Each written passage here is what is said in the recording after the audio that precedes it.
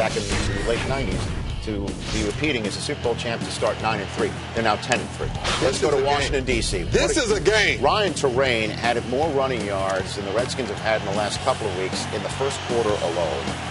He had 103 total rush yards the last 2 games the Redskins completely.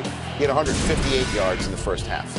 But they only had a 1-point lead with less than 4 minutes to go. Josh Freeman for the Bucs over the middle to K2. You can't cover him any better than that. Great location, great focus, great concentration. 41 yards. They're up 15-10. What do you do, Steve? You go for 2. That's right. Are you with us? No, he took a nap. Here's Freeman taking it in. It's a touchdown, 7-point game. Now, let's get right to this. He's trying to whisper. 32 ticks to go.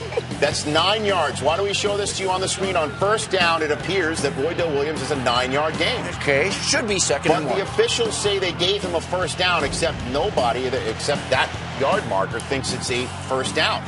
Fox thinks it's a second down, although, again, why shouldn't they? It was a 9-yard gain.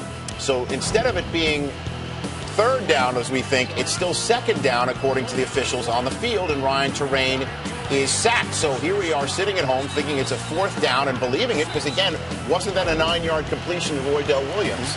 So the referees and the game officials think it's third down. We think it's fourth down, and instead of the game being over because it's an incomplete pass in the end zone, it appears that the Redskins get the 5th down.